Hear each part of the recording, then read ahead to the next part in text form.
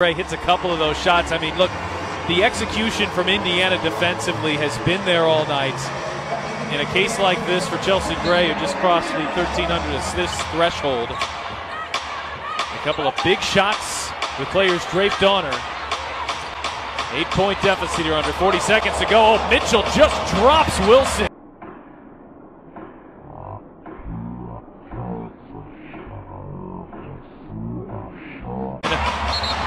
Couldn't get the shot to go, and a loose ball foul on Las Vegas. Wilson put on roller skates in that last time out. I missed that? I'm still stunned there. I mean, I wish that ball would have been able to go into the basket, but my goodness, the way that she's able to shift and just get your body going one way or the other, putting on skates is the least of it. Sadly, the hometown Aces don't want to show that again. We apologize.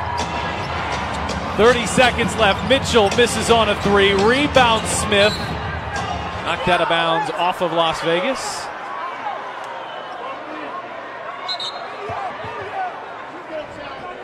And Becky Hammond will challenge this.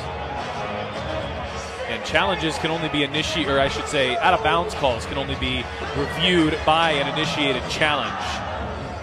So Isaac Barnett, Jeff Wooten, and Catherine Chang will take a look at this one. Fever almost assuredly needs this call to go their direction here to have a chance. Let's take another look.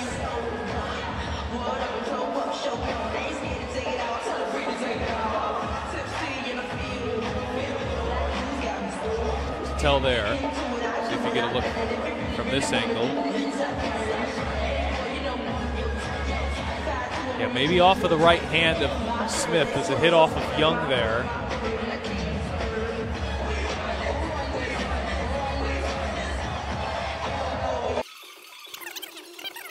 By her body. Here's another angle.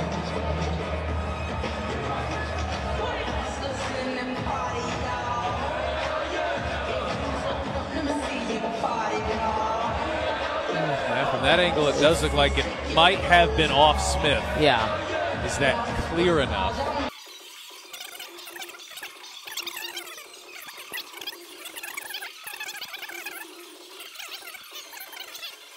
Oh. After review, the challenge is successful. The Aces have won 10 straight against the Indiana Fever. That dates back to 2019. But the two games that they have been tested the most, where they have been delivered a scare at the highest level, have both been this season. That 10-point lead by Indiana in the fourth quarter. In fact, in two of these three games this year, the Fever have had fourth quarter leads. Well, that's not going to show up in the win-loss column.